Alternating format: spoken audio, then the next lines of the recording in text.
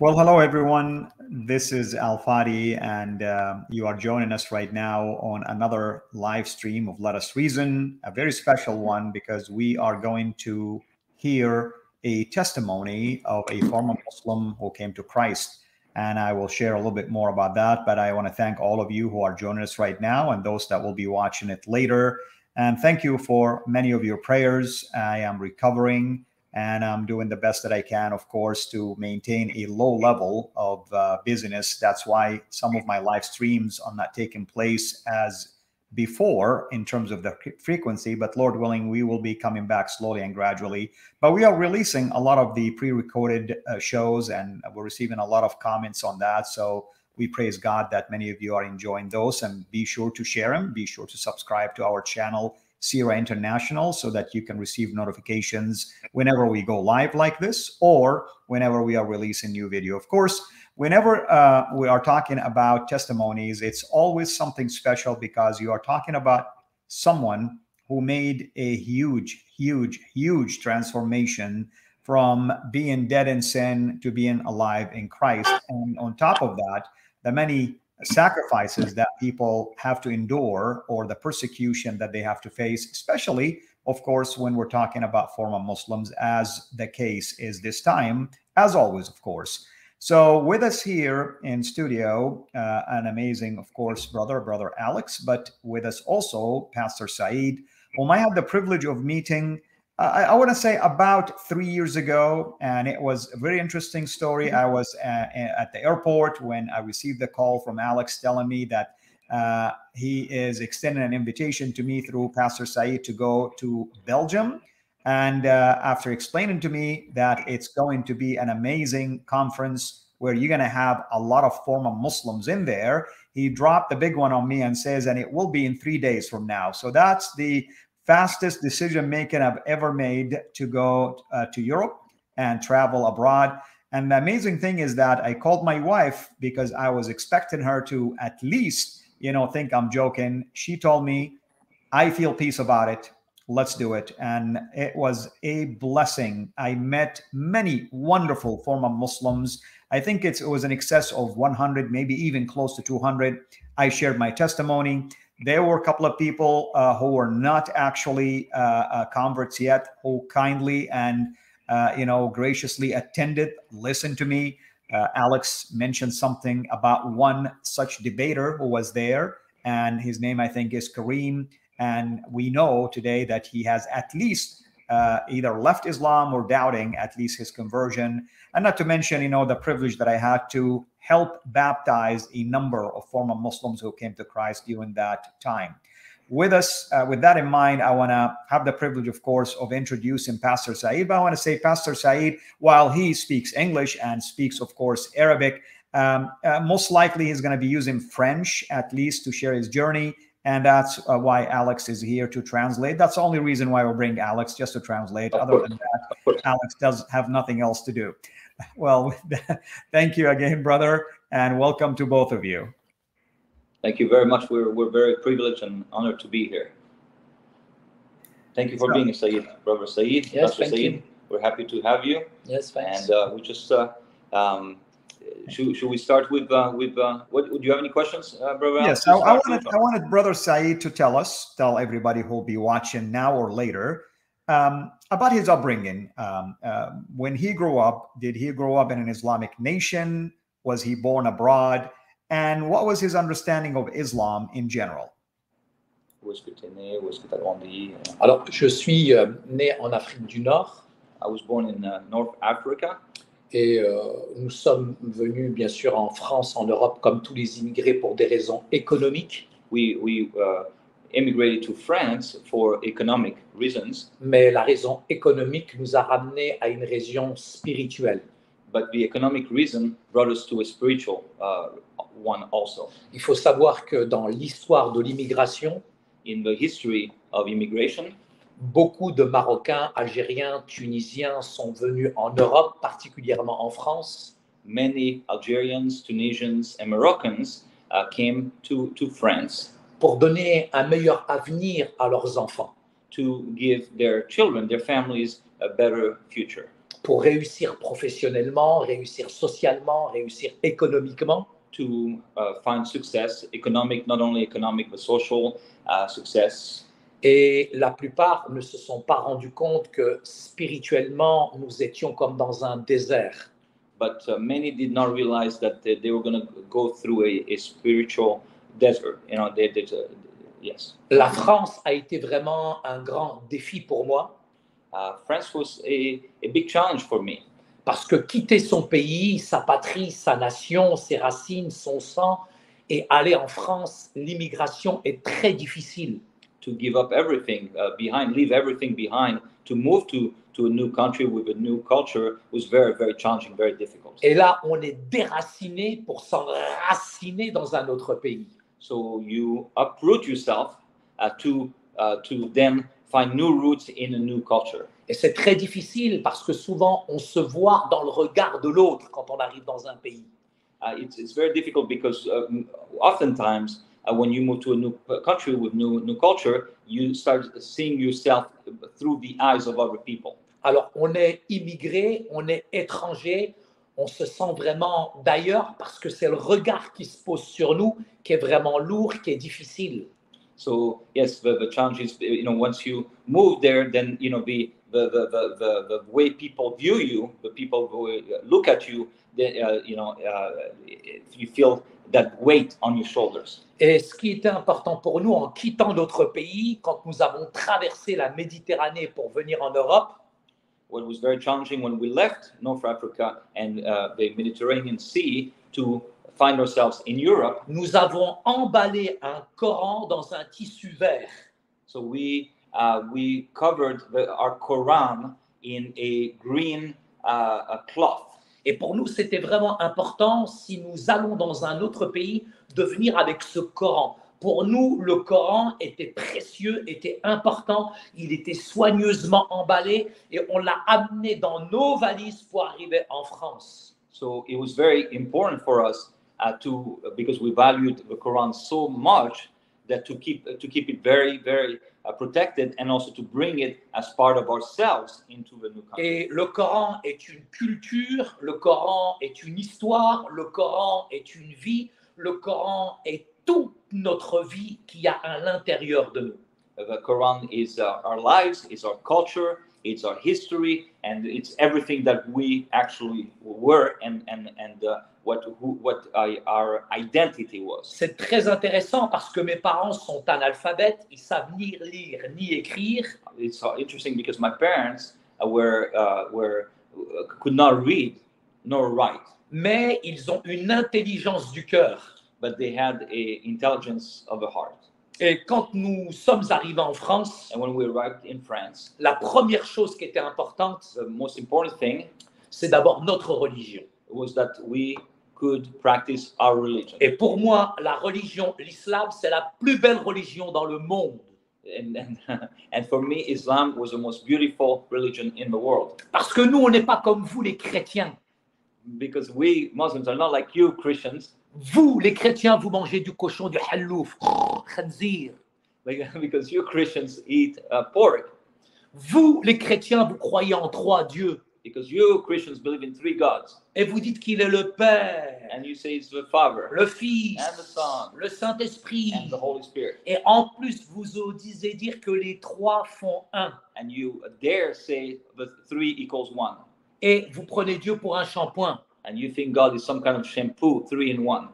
Donc, nous étions remplis de préjugés à l'égard du christianisme. So we had many prejudices, towards Christianity and Europe. Quelle était l'image du christianisme? What was the image we had of Christianity? C'est tout ce que je voyais à la télévision représentait le christianisme. Everything I saw in TV represented Christianity to La me. guerre d'Algérie représentait le christianisme. The war in Algeria was Christianity.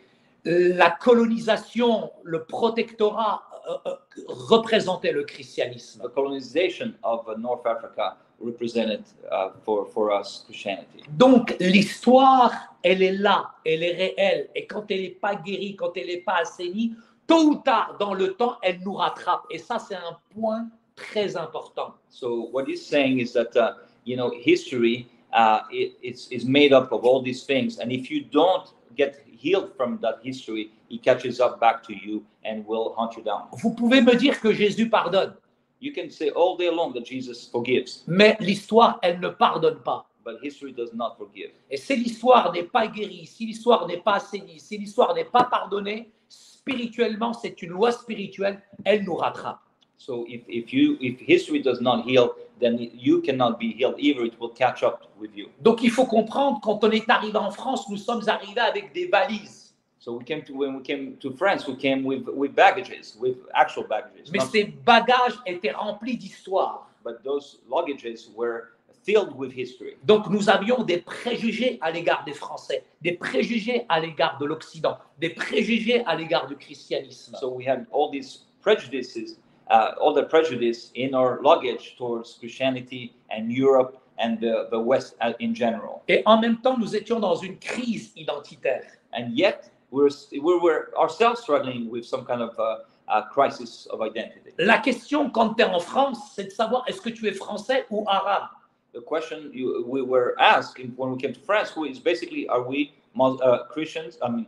Are we French or are we Arabs? Et tu es toujours assis sur deux chaises. And you always feel like you're sitting on two chairs. Français ou éternellement étranger. Are you a Frenchman or are you for eternity a foreigner? Et ce que la société renvoie comme image, c'est une image qui finalement te rejette.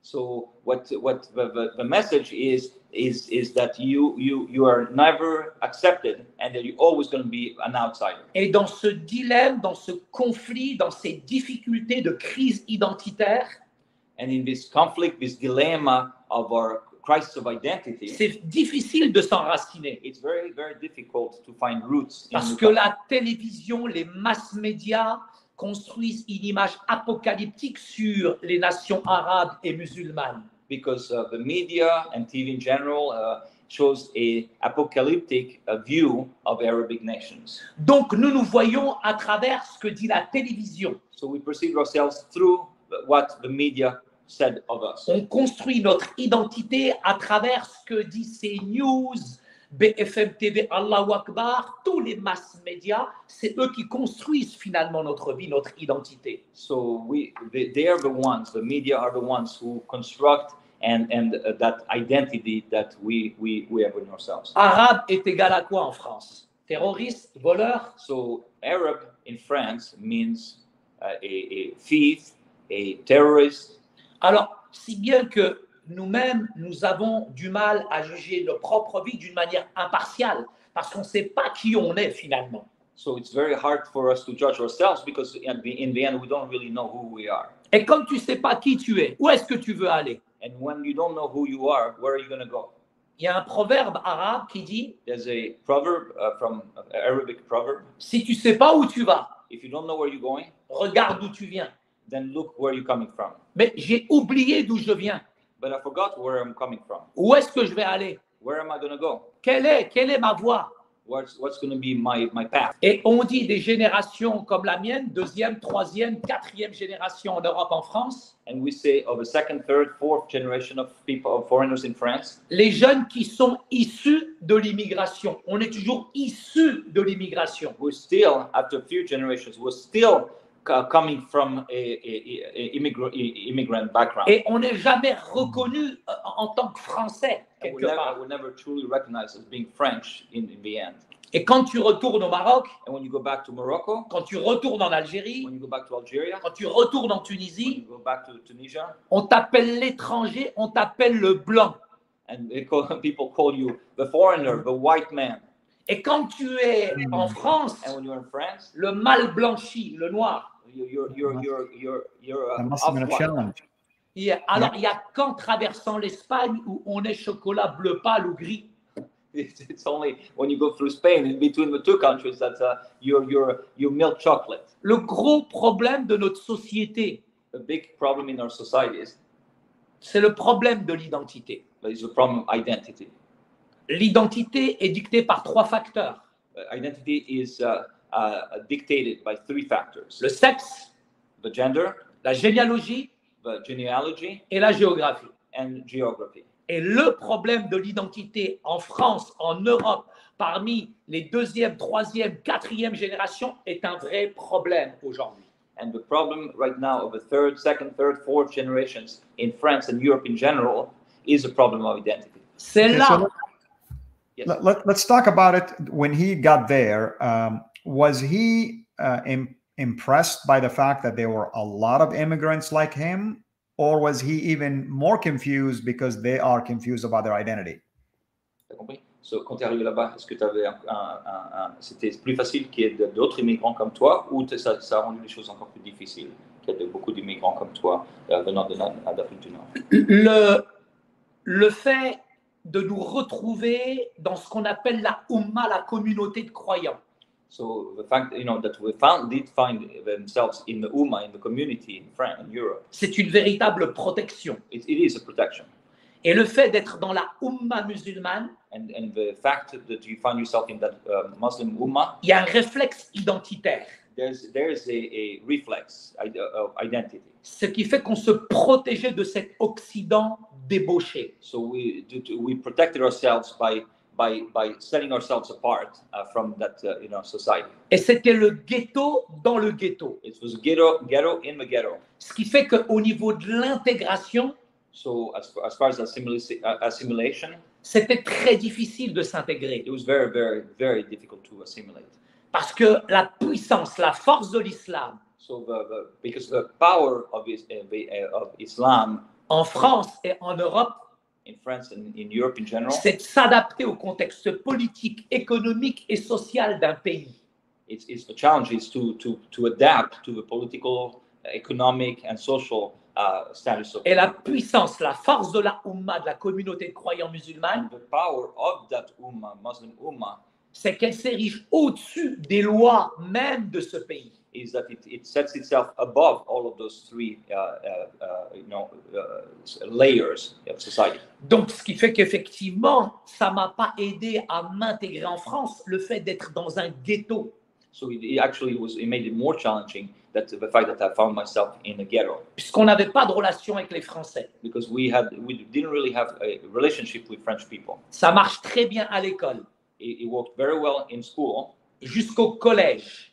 until high school. Quand on arrive à l'université, When you get to a university, on est complètement séparé des Français. you are completely separated from French people. Ce qui fait qu'on est fragilisé économiquement, intellectuellement, culturellement et spirituellement. So we are weakened spiritually, economically, socially by the time we are in college. Mais je vais revenir sur une chose. But I want to say something to go back to.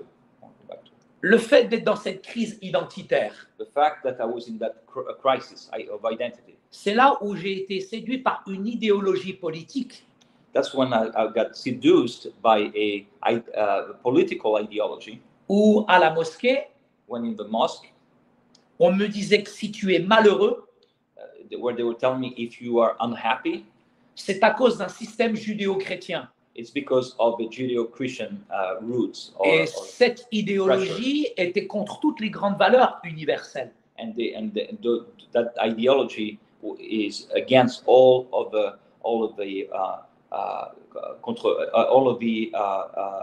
universal ideas. Et à partir de là, j'ai été séduit par cette idéologie. And I got seduced, and I got really interested in that ideology. Parce que je me sentais en situation d'infériorité. Because I felt myself, with a complex of inferiority. Mais grâce à l'islam, But thanks to Islam, grâce à la religion musulmane, thanks to the Islamic religion, j'ai inversé mentalement ma situation d'infériorité pour être supérieur. it actually got me to think go from a complex of inferiority to a complex of superiority. Parce qu'on m'a dit que si finalement l'Occident est en avance, c'est qu'ils ont volé la science aux musulmans.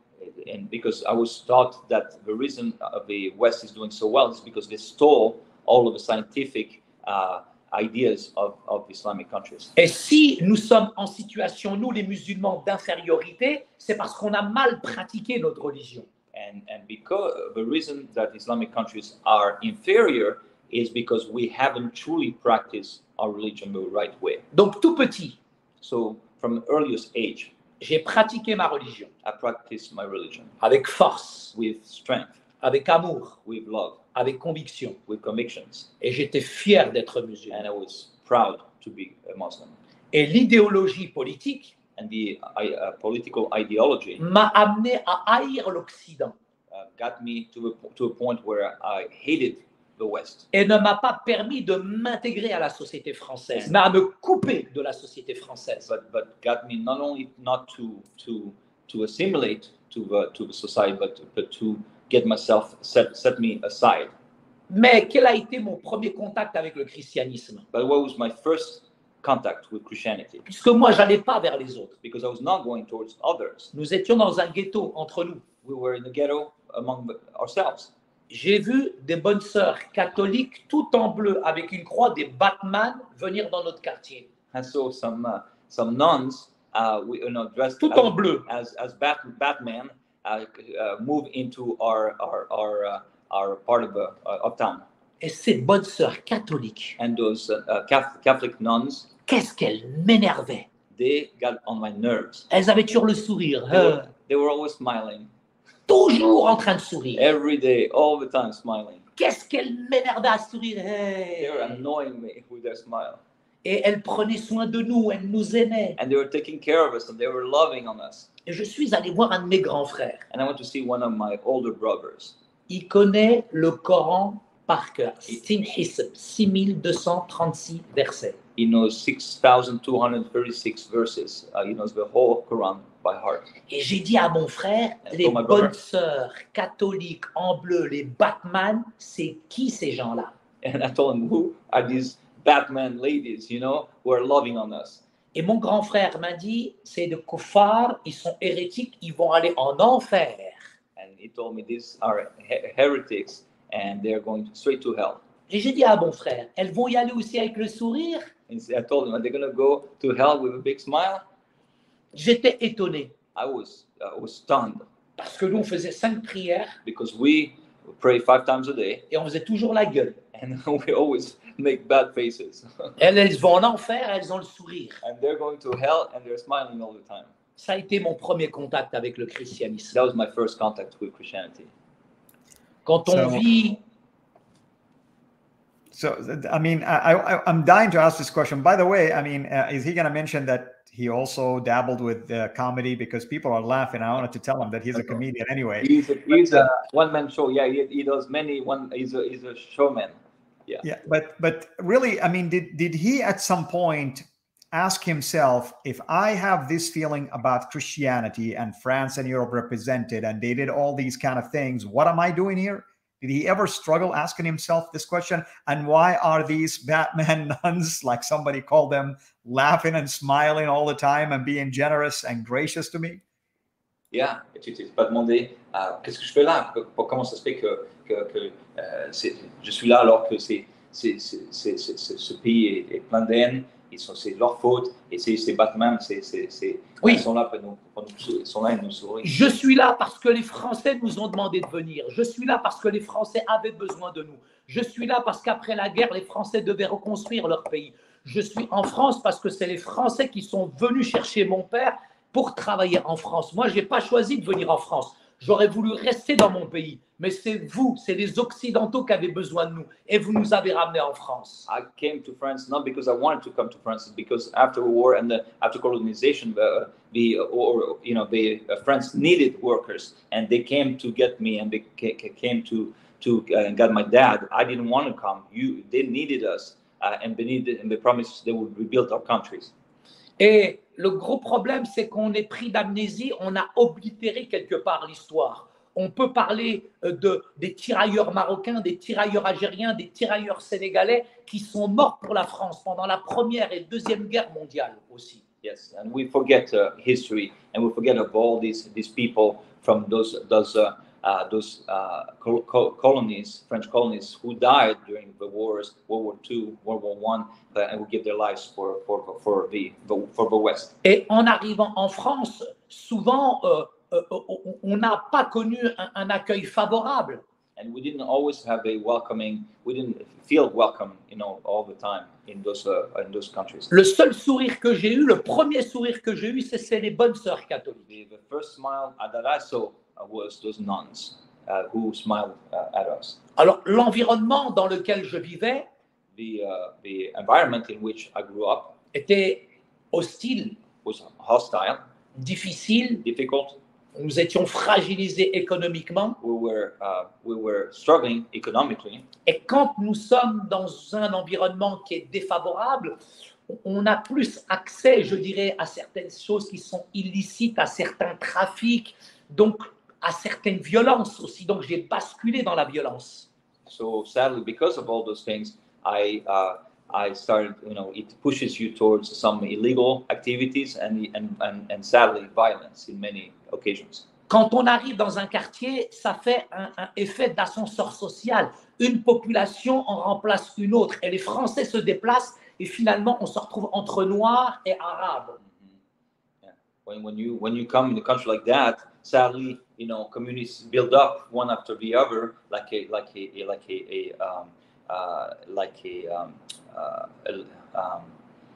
forgot the name of it, but anyway, and then you end up being in ghettos, different communities. The blacks with the blacks, the yellows with the yellows, and the Arabs with the Arabs. Et le communautarisme. Is it nationalism or multicultural? Basically, they're segregating. Is that how it is? Une ségrégation. Il y a une ségrégation urbaine, Yes, there was a urban segregation. Et nous appelons ça en français le délit de faciès. Le délit de faciès, et il y a le délit d'adresse. On est enchaîné à un espace qui est déconsidéré, si bien que finalement on vit dans le ghetto. Il y a le délit d'adresse, parce que quand on habite un quartier qui est fragilisé, qui est paupérisé, les médias vont vraiment dire voilà, il ne faut pas aller là-bas, c'est chaud, c'est dangereux, etc. Ce qui fait qu'il y a une séparation nette avec la population française. Because of those ghettos become ghettos, then the media will send a message not to go in those places, so there's even a greater separation between the rest of the country. On aimerait bien être avec les Français, on aimerait bien être ailleurs, mais on ne peut pas, on n'a pas les moyens économiquement, financièrement. Yeah, they would like to move and go to better parts of France, but they cannot afford it economically. Mais dans ce quartier-là, j'ai connu la violence. But in that environment, sadly, I tilted towards violence. Et j'aimais la violence. And I love violence. J'aimais la violence. I love violence. J'aimais me battre. I love to So fight. could he? Je me levais le matin que pour me battre. I woke up in the morning just to fight. Could he get now into what caused him, despite all of this wonderful background that he gave us, really, to at least gravitate towards maybe learning about the real Christ and the real Christianity? Qu'est-ce qui s'est passé pour que tu t'intéresses après encore plus au christianisme? Dans ce quartier, In that part of my ghetto, je me suis battu contre un voisin.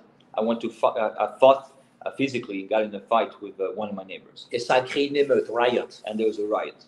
Et ma mère s'est retrouvée à l'hôpital. And my mom ended up in the hospital. Au-dessus de chez nous, And one floor above us, le salut vient toujours d'en haut. the salvation always comes from above.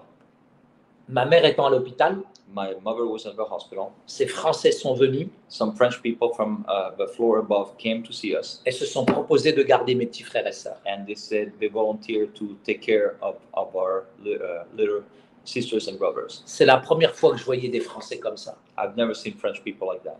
Nous nous sommes liés d'amitié avec eux. We became friends. Ils nous ont aimés. They loved us. Un an plus tard, 1 year later, ils ont offert une Bible à ma sœur. they gave a Bible to my sister. Le Coran nous dit Qra, Torah, Zabour ou l'Injil. Le Coran nous dit de lire la Torah, le Zabour et l'Évangile.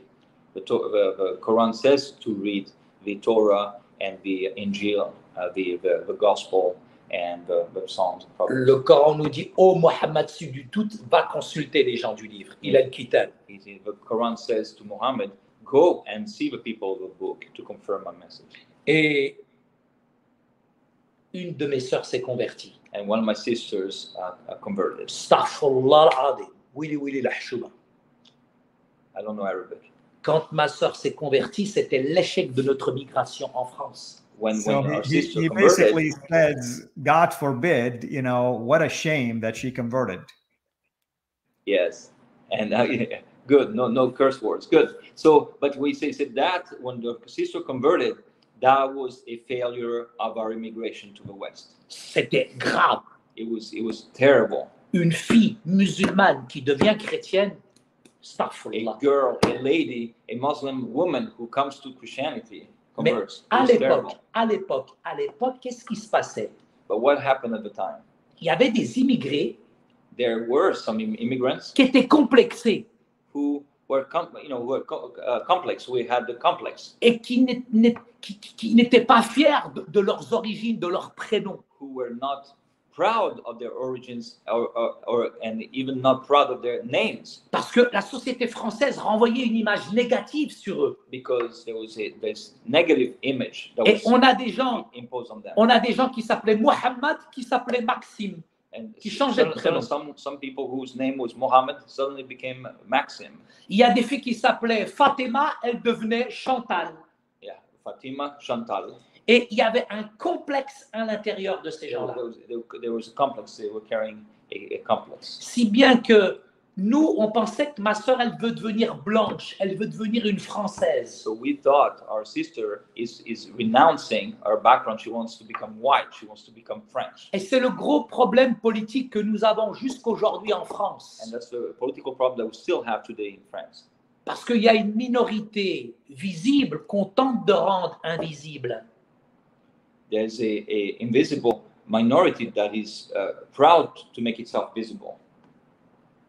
Et là, aujourd'hui, le gros problème de l'Europe, le gros problème de la France, c'est qu'on n'a jamais accepté ces populations-là, ni à droite, ni à gauche.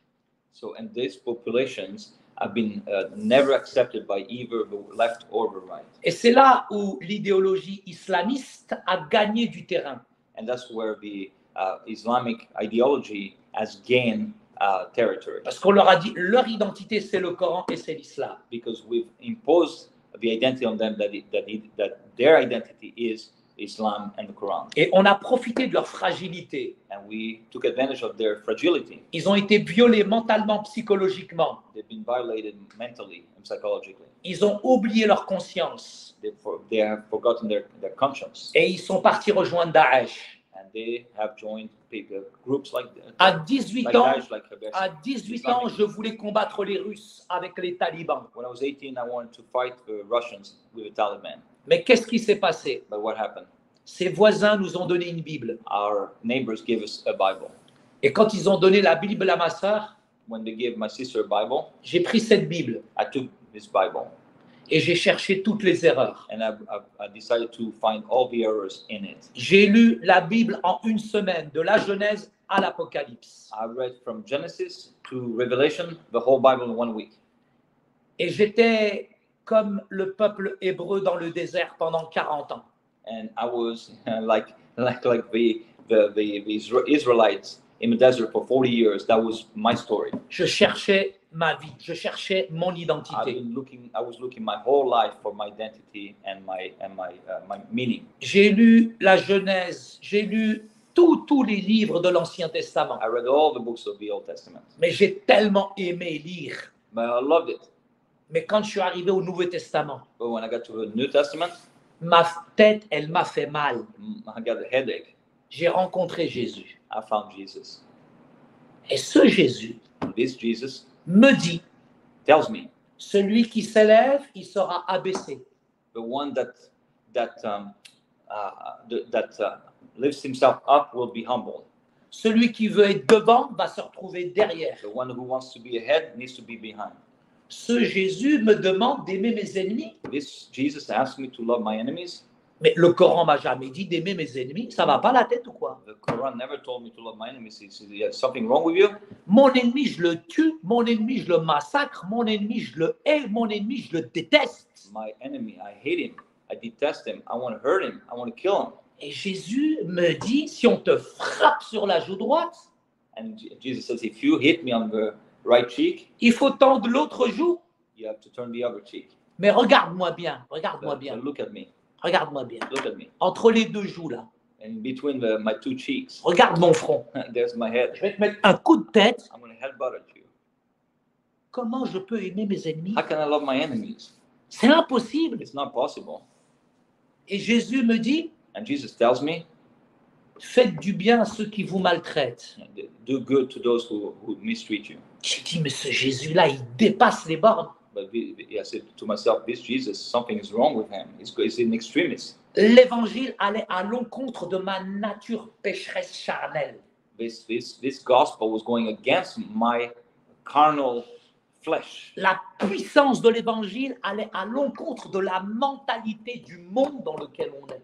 The gospel message was going totally counter to the whole world's philosophy and message. Et la Bible allait à l'encontre de la loi des quartiers et des ghettos. And it was going against the philosophy of my ghettos and the places where I lived. La Bible, The Bible c'est l'arme la plus dangereuse. is the most dangerous weapon Quand ever. un musulman lit la Bible, When a Muslim reads the Bible, il ne peut plus dormir. he cannot sleep anymore. Et j'arrivais pas à dormir. And I could not sleep anymore. Il fallait que je lise la Bible. I had to read the Bible.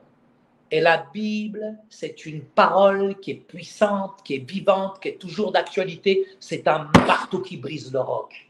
The Bible is a message that is relevant yesterday, today, and tomorrow. It is powerful, powerful like a hammer destroys a rock. À l'intérieur de moi, c'était difficile. Inside of myself, it was very difficult. Et j'ai fait une étude comparative entre la Bible et le Coran. And I started comparing the Bible with the Quran. J'ai regardé les avantages dans le Coran. I looked at the advantages in the Quran. J'ai regardé les avantages dans le christianisme. I looked at the advantages and of Christianity in the Bible. Et j'ai cherché que les avantages. And I looked at just the positive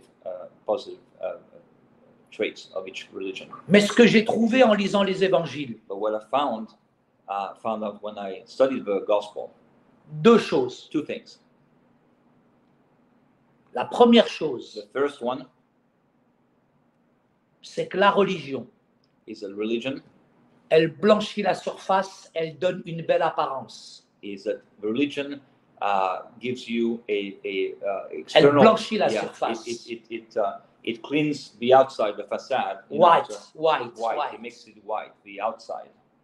Mais l'évangile But the gospel transforme l'intérieur du cœur. transforms the inside of the heart. La religion, Religion elle te donne une belle apparence. gives you a nice appearance, beautiful appearance. L'évangile The gospel transforme l'intérieur du cœur. transforms the inside of your heart. Le problème de la religion, The problem of religion, c'est qu'elle peut être belle, it can be beautiful, mais elle te ramène en enfer. but it sends you to hell. La religion peut être belle, Religion can be beautiful, mais elle te laisse tel que tu es. but it leaves you just as it caught you. Dans la religion, tu es esclave, abid, abd. In religion, you are a slave, Mais quand tu es dans l'évangile, but when you are in the gospel, tu es enfant de Dieu. you are a child of God. Nous avons un Père We have a Father in qui est heaven venu who came, renverser who was toutes les barrières who broke all the sociales et religieuses.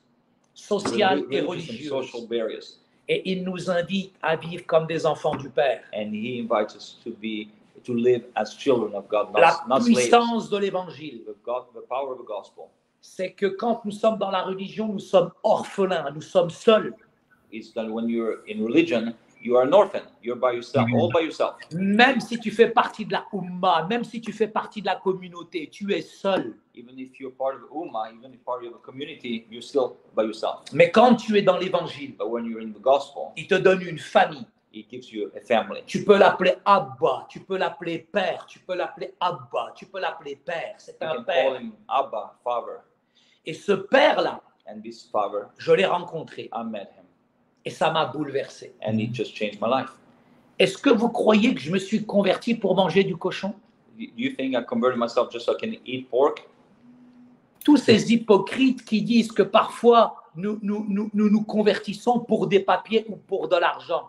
Tous ces hypocrites-là qui pensent qu'on s'est converti pour de l'argent ou alors pour l'Occident. Yes, because we're accused by these hypocrites accused to convert just for money or for papers or for selfish ambitions. À tous ces lâches, à tous ces hypocrites, To all these hypocrites and to all those hypocrites and cowards, je leur dis, seul Jésus, I tell them only Jesus il est le chemin, is the way, il est la vérité the life, the truth, et il est la vie.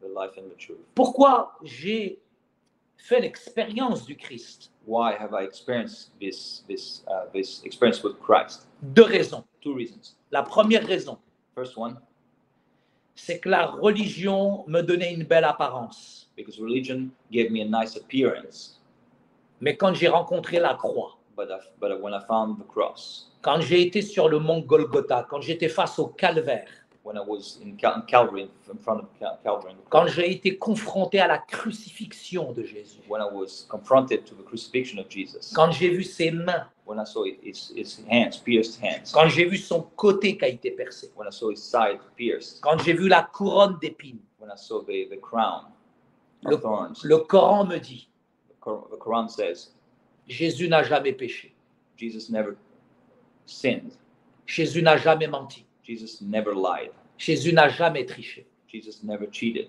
Jésus il était saint. Jesus was holy. Qui est comme Jésus? Who is like Jesus? Il est l'agneau de Dieu qui ôte le péché. He is the Lamb of God that takes away the sins of the world. Le péché, dans l'islam, je savais ce que c'était. I knew what sin was in Islam. Dans l'islam, le péché n'a pas été faussé, n'a pas été gauchi. Du moment que Adam a demandé pardon, tout est rentré dans l'ordre. In Islam, just since when Adam asked for forgiveness of his sin, everything went back to normal. Donc le péché n'a pas été faussé, n'a pas été gauchi. So the sin never was paid for. Et là, à partir de là, nous faisons des œuvres pour atteindre le ciel. And now we do our own good deeds to attain heaven. Qui peut Paradise. atteindre le ciel? Who can attain? Il faut beaucoup d'orgueil pour atteindre le ciel. You need a lot of pride to Personne, No aucun one. shir, aucun imam, No aucun imams. pasteur, No pastors, no one, aucun chrétien, Nobody. aucun musulman, aucun juif ne peut atteindre le ciel. not a Jew, not a Christian, not a Muslim can attain paradise, reach out, Il y en a un, good deeds. Only one il a donné sa vie. gave his life. Il y en a un, Only one gave his life. il a été crucifié. Only one was crucified. Il y en a un, Only one. il m'a aimé. He loved me. Il y en a un, Only one. il m'a pardonné. He forgave me. يسوع المسيح. Jesus the Messiah. Hallelujah. يسوع المسيح هو الطريق، هو الحق، هو الحياة. هو Amen. قادر على Amen. كل شيء. Yeah, Jesus Christ. ضربوه، صلبوه، ولني هو أعطى حياته لي. Il a donné sa vie pour moi. He gave his life for me. Personne n'a donné sa vie pour moi. No one else gave his life for me. Jésus a donné sa vie pour moi. He gave his life for me. Amen. Et là, j'ai pleuré And then I cried 3 heures 3 hours. parce que j'ai vu ce que c'était que le péché. But because then I realized what sin was and the importance Qu'est-ce and the que c'est gravity que of le sin. péché? Qu'est-ce que c'est que le péché? What is sin?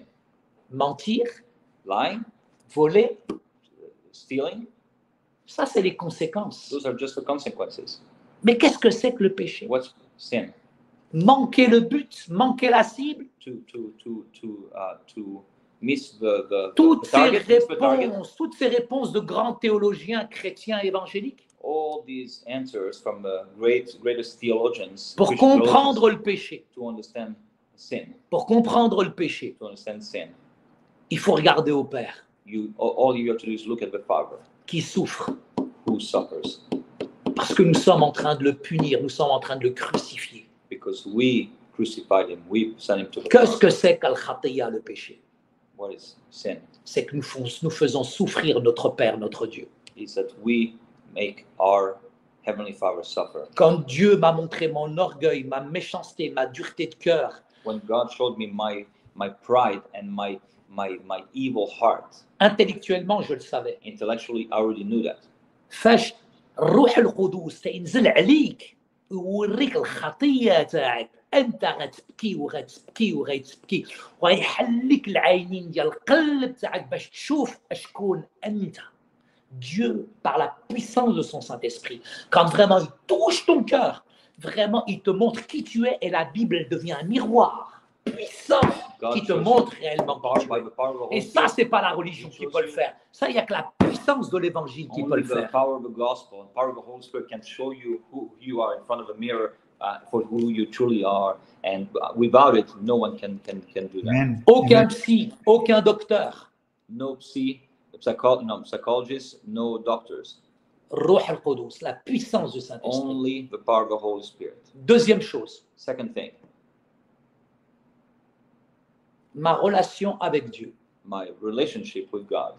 J'avais peur de Dieu. I was petrified of God. Je ne craignais pas Dieu parce que je faisais beaucoup de bêtises. I was not. Je ne craignais pas Dieu, je faisais beaucoup de bêtises. I was doing a lot of bad things, so I was not fearful of that. Il y a une différence entre la crainte et la peur. There's a difference between the fear, holy fear, and the fear of God. Dans l'islam, j'avais peur. In Islam, I was just fearful, petrified, Mais j'étais un ifrit, j'étais un shaitan, j'étais un diable. but I was a devil. J'avais pas de crainte de Dieu. Didn't have a truly holy fear of the Lord. La crainte de Dieu, The fear of the Lord c'est le début de la sagesse. is the beginning of all wisdom. La peur de Dieu The unholy fear of God nous amène encore beaucoup plus dans le péché. sends us even more into the sin. Je n'avais pas de relation avec Dieu. I had no relationship with God. Mais quand j'ai rencontré Jésus, But when I met Jesus, lorsque j'ai fait l'expérience de la croix, when I experienced the cross, je sais à quel point il m'a aimé, I knew then how much God loved me, à quel point il m'a ouvert ses bras. how much He opened His arms. Malgré toutes les fautes que j'ai faites, Despite all the mistakes I made, il m'a pardonné. He forgave me. Mais But il faut passer par la repentance. you have to repent. Qu'est-ce que c'est que la repentance? What is repentance? Ce n'est pas une excuse du bout des lèvres. It's not just asking for forgiveness from the lips. Après, hamdoullah, on fait ce qu'on veut. What? If you say just Alhamdulillah, you can do whatever you want to do? Non, non, non, non, non, non, non. No. La vraie conversion The true conversion, amène un changement, une transformation. it brings about true transformation, a true change. Tu peux me dire qu'il y a des Français, des Américains qui se convertissent à l'islam? You can tell me all day long that people from America, from Europe, convert to Islam. Non. No. La conversion est un terme chrétien. Conversion is a Christian On se term. convertit. C'est un changement, une transformation. C'est un demi-tour. It's a complete change, 180 degrees. Attention, il y a des Français qui adhèrent à l'islam, qui deviennent musulmans. So some French people become Muslims, Mais on se convertit à la croix, on se But- convertit à Jésus. but the Et true ça n'a conversion- rien à the voir. true conversion only comes at the cross, at the feet of Jesus. Quand tu rencontres Jésus, When you meet Jesus, c'est un changement, une transformation qui est radicale. it's a true change, it's a radical change. Est-ce que tu vas refaire certaines choses? Oui, Are you going to still do some bad things? Of course. mais tu vas passer par une vraie repentance But you're going to go through a true repentance, qui va t'amener dans la sainteté. which will bring you to holiness. Et tu fais pas de faute parce que tu as peur de Dieu. And you don't do bad things, good things because you're petrified of God, scared of God in an unholy way, Mais parce que tu aimes Jésus. because you love God.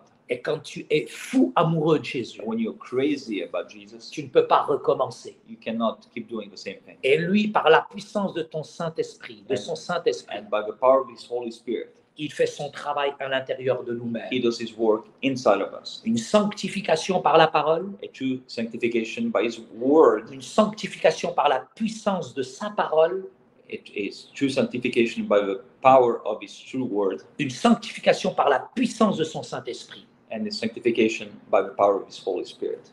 L'évangile The gospel est une puissance is a power pour le salut de quiconque croit. of all those who believe. Mais But tu peux croire you can believe et rester dans tes erreurs. and stay in your sins. Mais la croyance et la foi, c'est deux choses différentes. But belief and faith are two different things. La croyance The true belief et la foi, and a belief and faith ça n'a rien à voir. have nothing to do with one another. Tu dois aligner tes pensées You have to align your beliefs à ce que dit la puissance de la parole de with Dieu. the power of the gospel. À celui qui croit, For those who believe, à celui qui le reçoit, for those who have received it, Il a donné le pouvoir. He has given them a power. Il a donné la capacité He's given them the capacity de devenir enfant de Dieu. to become children of God. I am child of God. Je suis enfant de Dieu. Amen. Amen. So in the next, I think we have about 7 minutes left. I want to make sure we capture those. So the first question is, and many are asking, what was the reaction of the family or even the community when they found out that you are also a follower of Christ? De ta famille, de tes proches. Lorsque la mosquée et lorsque la communauté est allée voir ma mère en disant Wuldek kafir, Wuldek apostat, Wuldek masihi, quand toute la communauté musulmane, la mosquée est allée voir ma mère, When the whole community and the mosque went to see my mother, ils lui ont dit ton fils est un traître, est un renégat, un apostat. your son has betrayed the faith. He's an apostate. Ma mère leur a répondu My mother told them, je préfère voir mon fils comme il est là que comme il était avant. I prefer seeing my son the way he is now than the way he was before. Si tu m'avais connu avant que je rencontre Jésus, If you had met me before I met Jesus, tu aurais dit c'est pas possible. you would have said, it's impossible. There's no hope for this man. Jésus a changé mon cœur, a changé ma vie. Jesus changed my life and my heart. M'a appris à aimer Taught me how to love tout homme, de toute race, de toute all condition. men of all condition, of all races. Je haïssais les Juifs, je haïssais les Américains. I hated Jews and Americans. Mais aujourd'hui, je les aime. Today, I love them. De moi-même, je ne peux pas aimer. By myself, that is impossible. Mais quand Jésus vient dans un cœur, But when Jesus comes in your heart, c'est une clinique spirituelle. it's a spiritual clinic. Il te nettoie, il te purifie à l'intérieur. He cleanses you and he purifies you inside. Et ma communauté d'origine, And my community, j'aime les musulmans. I love Muslims. Les musulmans, c'est ma famille. Muslims are my family. Peu importe les réactions. I don't care what their reaction And is. that's really a good L'amour way. parfait bannit la crainte. L'amour parfait bannit la peur. Nous sommes Perfect love casts out fear. condamnés à aimer les musulmans.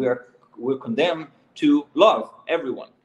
Tout chrétien né de nouveau est condamné à aimer les musulmans. Tu n'as pas le choix. All born again Christians have no choice but to love everyone. Si tu es vrai un chrétien, If you're a true Christian, tu seras persécuté. you will be persecuted. Tu seras persécuté pourquoi? You will be persecuted. Why? À cause de ta justice. Because of your justice. Suivre Jésus, c'est pas Disneyland, c'est pas Universal. It's following Jesus is not Disneyland or Universal Studios.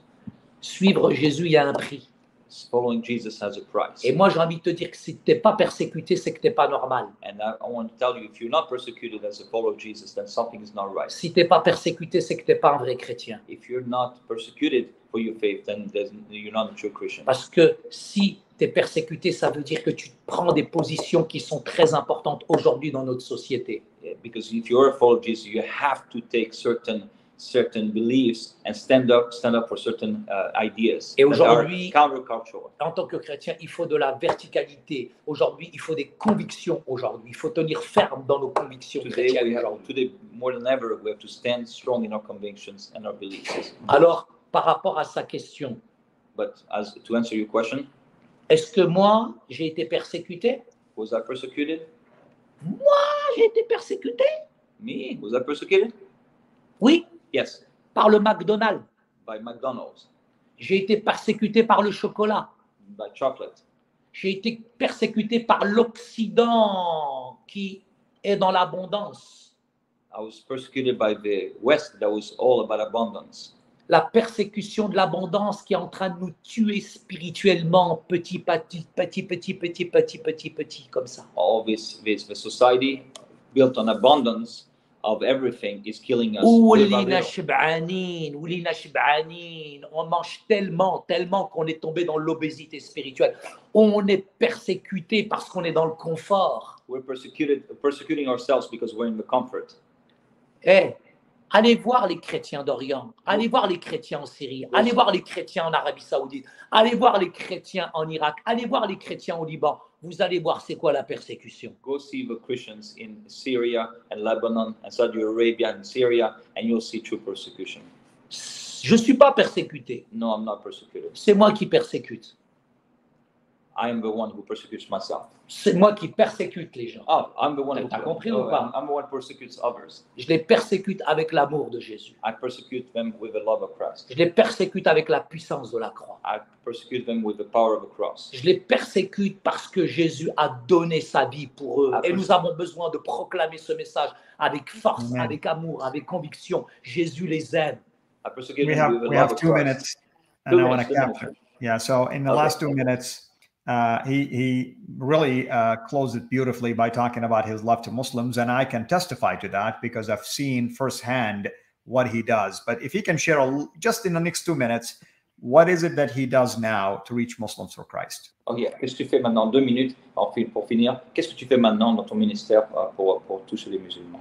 Pour moi, c'est très important aujourd'hui de débattre avec ceux qui font l'influence de la société musulmane. J'étais dans la grande faculté des Lazare en Égypte, j'ai été en Irak, j'ai été au Liban. J'aime rencontrer les politiciens, j'aime rencontrer les grands chiites et débattre avec eux pour qu'il y ait une réforme de l'islam et en même temps leur montrer aussi que l'évangile est une puissance aujourd'hui qui transforme un pays, qui transforme une nation. He's very involved, Said is very involved with top leaders in Islamic countries and influential people in France and also in Al-Azhar and in Iraq and in Syria, in different countries, in Lebanon. And he wants to meet with them, to debate with them ideas that are very important because those are the movers or shakers of societies. And he wants to have debates and show the power of the gospel and how it compares to Islam. Pour moi, la parole a plus de force que la violence. I believe the most powerful weapon we have is our tongue. Et nous avons besoin de rentrer dans un dialogue, un vrai dialogue. And we have to come to a point where we have to truly talk about those things and dialogue. Et dans le dialogue, c'est pas de se dire tous les points de convergence qui nous ressemblent, c'est de parler des points de divergence, les points qui nous fâchent. And that means not to just have meetings where we talk about all the time about things that are uniting us, but also have intellectual disagreements where we talk about things that we don't agree with Et ce que je peux lui dire, c'est que chaque semaine, je vois des conversions extraordinaires de musulmans à travers notre ministère qui se convertissent. And every week he gets to experience conversions of Muslims, beautiful conversions of Muslims who come to Christ. Et la plupart des musulmans qui se convertissent, c'est à cause de la puissance du Saint-Esprit et la puissance de la parole de Dieu.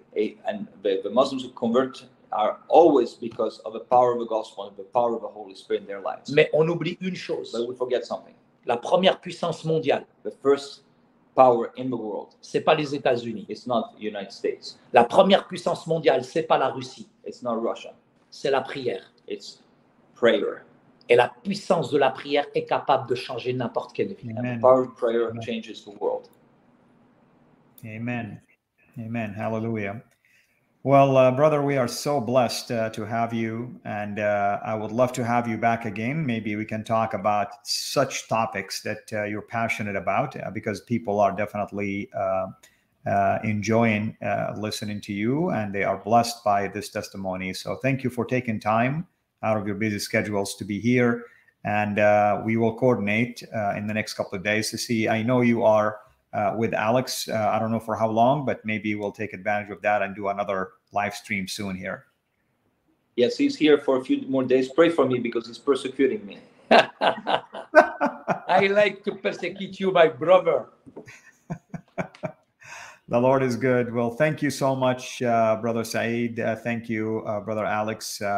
Everybody has been blessed, and I'm especially blessed by this. The fact that you agreed to be on my channel and, of course, sharing your testimony. And we pray for those who will be watching, especially our Muslim friends, that they will listen to what you shared with them and that they will search just like you did and go and ask the right questions rather than to attack and just make assumptions. With that in mind, I want to close by thanking everyone here for joining us. And I want to thank both of you for taking the time to do so. This is Fadi, over and out. God bless.